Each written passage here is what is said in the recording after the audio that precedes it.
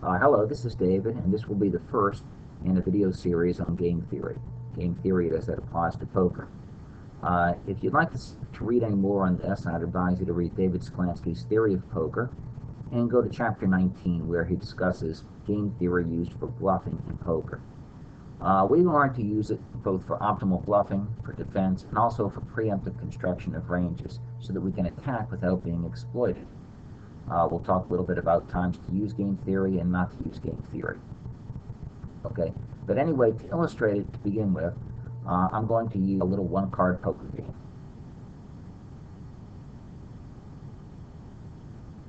Okay, with this little one-card poker game, each player antes $1. Okay, player 1 draws one card, either a queen or 10. It's going to be one of these 4 cards at random. He receives them all in equal proportion. He doesn't get to pick it, it's dealt to him randomly. Player 2 is always dealt a jack. Now with this game, there's a $2 pot because each player has anteed $1. They each get a card. They turn over the cards and see who wins. As you can see, it's an even game. The jack will beat the 10s, the jack will lose to the queens. It's exactly even. Okay, and the player 1 knows that player 2 has a jack, and player 2 knows that player 1 has one of these cards at random. Now what we'll do next is we're going to introduce betting to this game. Okay, we're going to give player 1 the option to make a bet. When player 1 draws his card, one of these 4, he looks at it. He then has the option of either betting $2, which is a full pot bet, or folding his hand. So the only 2 options he has. He cannot check. He either bets $2 or he folds. Player 2 also has 2 options. He can either call the $2 bet or he can fold. And that's the whole game. Now, with this, you may wonder how player 1 can derive advantage at all. It still looks like an even game. And if he's a very tight player who never bluffs, of course he can't get any advantage. He'll be folding when he gets 10s, and he'll be betting when he gets queens. That strategy will be very obvious to player 2, who will simply fold anytime player 2 bets.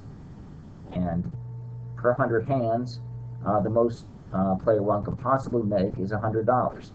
He gets, he gets the 50. He gets the queens 50 times, where he picks up the $2 pot, and then he loses the other.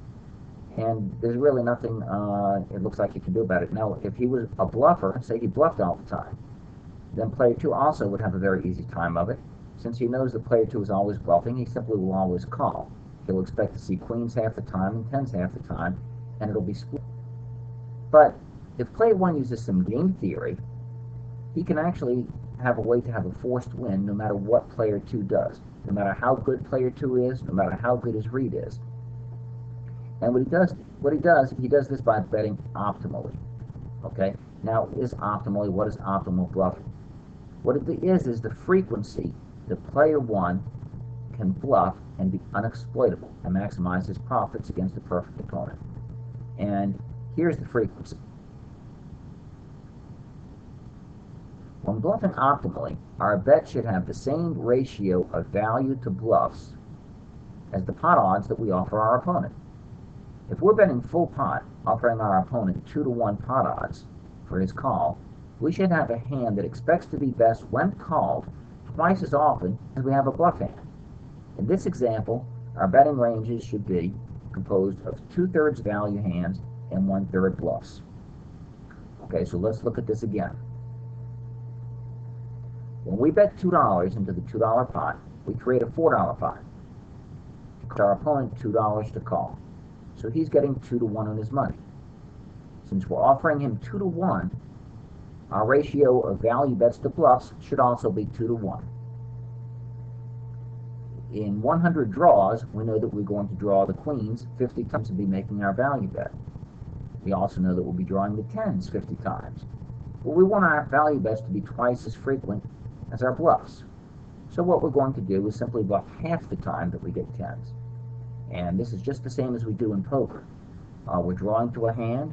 We have outs to make our hand, the 2 queens. We'll choose a bluff card.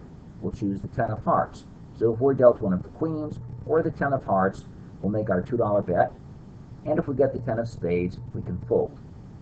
This maximizes our profit, and there's absolutely nothing that player 2 can do about it, no matter how he plays. And I'll demonstrate this now. Okay. In 100 hands on average, player 1 makes 50 value bets. That's the 50 times out of 100 that he draws the queen. He makes 25 bets and 25 folds. This is his other 50 hands. He's going to be drawing a 10 50 times. Half of the time he's bluffing and half of the time he's just folding. This strategy will guarantee player 1 a profit of $150 per 100 hands, regardless of what counter strategy player 2 adopts. And I'll show you 2 examples. In example 1, player 2 is going to always call. When player 2 always calls, player 1 will be making 50 value bets at $4 each. He'll win all his value bets, and that'll be a $200 profit, 4 times 50. Because as we know, there is $2 in the pot from the antes, and he bets $2. So that creates a $4 pot for him to win when player 2 decides to call. He'll also be making 25 bluffs per 100 at $2 each, and since he's always getting called, he'll lose every one of these bluffs. But that doesn't matter. He made $200 in his value bets. 200 minus 50 is 150. He has a net profit of 150 per 100 hands. Now, of course, it's really only a $50 profit because he put up a $1 ante for each hand. But anyway, per 100 hands, he's making a profit on the back of player 2. Now, suppose player 2 decides to always fold instead of always calling. How does this things? Well, he makes more money on his bluffs and less on his value bets, but it comes out the same. In 100 hands, he's going to make 50 value bets for $2 each, and since player 2 is always folding, he's only going to win $100. He'll pick up the antes 50 times. But his bluffs will now make money. He makes 25 bluffs at $2 each, and this picks up $50. So again, he comes out ahead $150 per 100 hands, which is a $50 profit after his expense in the blinds. So in this case, we see that player 1, by adopting this strategy, is indifferent to whether player 2 calls or folds. He makes the same amount of money in either case. And this is what we should do when we're against a very good opponent who we're worried might exploit us. Okay? To review. Player 1 is going to draw a card. When he gets a queen, 50 times out of 100, he's going to bet $2. When he gets the 10 of hearts, he's going to bet. When he gets the 10 of spades, he folds. He's offering his opponent 2-to-1 pot odds, so his ratio of bluffs to made hands is also going to be 2-to-1. Now, what we're going to do is we're going to show an example from a real poker game that illustrates where we can use this exact principle. We're going to say that this is the board on our. We have 8 of clubs, 7 of clubs. We have an open-end straight here with the 5-6. This is the board on the turn. And we have a pot of $100. What our plan is if we make our straight, we're going to bet full pot. And we have 8 outs to make our straight.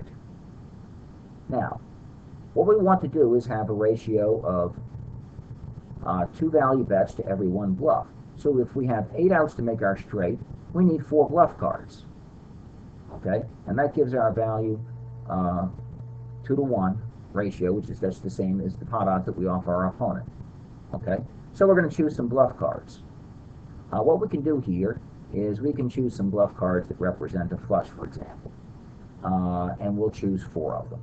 What we'll do, there are 9 hearts that make the flush, but 2 of them also make our straight, so we won't count them. That leaves 7. All we'll do is we'll take off the 3 biggest hearts, the ace of hearts, the queen of hearts, and the jack of hearts. So on the river, if we make our straight, or if heart is dealt, anyone other than those top 3 hearts, we will bet full pot. And there's nothing our opponents can do. Okay? We'll have 2 value hands for every bluff, and we'll be maximizing our profit just as we did in our little fictitious game. Okay, that's it for part 1. Part 2 will be on the defensive side of optimal bluffing.